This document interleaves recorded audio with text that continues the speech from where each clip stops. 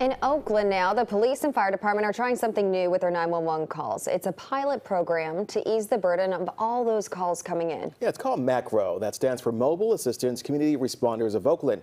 And right now they've gone through months of training, building relationships with people in Oakland so they can better serve them. Our Justin Andrews went with the MACRO team to see exactly what they do out there. And Justin, it's already making quite the difference. Yeah, it is. What they do is way more than just what a normal EMT does on the streets. They literally canvass the streets of Oakland, running into people who distrust hospitals, don't have access to them, or have unmedicated mental health issues.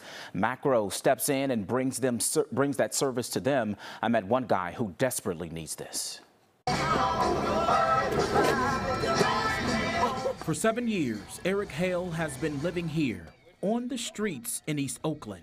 I don't even know how it feels to be inside anymore. That's because outside is home for him, his wheelchair, his place of comfort. A few months ago, he got a spider bite and it laid eggs, infecting his leg badly. If they wasn't here to do this, man, I probably would lose my leg.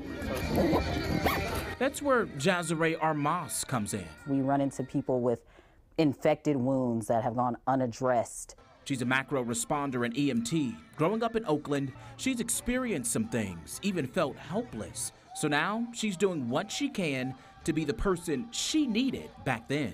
It's also given me a purpose to give back to the community because the community has given so much to me. MACRO, I mentioned it earlier. It stands for Mobile Assistance Community Responders of Oakland.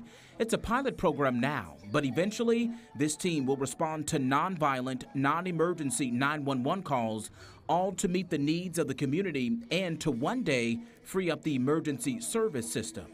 MACRO 4 will show you in service. Joshua Hayes is Jazare's partner. He says the last 9 weeks of this has been focused on community engagement and letting people know MACRO is here to assist them. The need will be different call to call, but what we're seeing an overwhelming amount of is a need for interaction and care and empathy.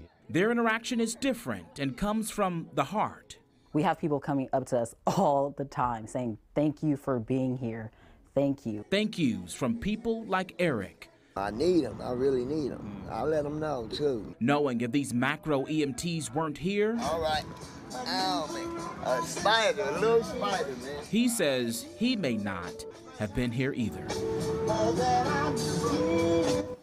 And we can tell from that story that MACRO's services are so essential, especially for that area, because there are so many people out there like Eric who needs those compassionate services brought directly to them. Again, this program is in the pilot stages right now, but there are plans for this to fully launch. We know San Francisco launched a similar program about 1.5 years ago. Amanda.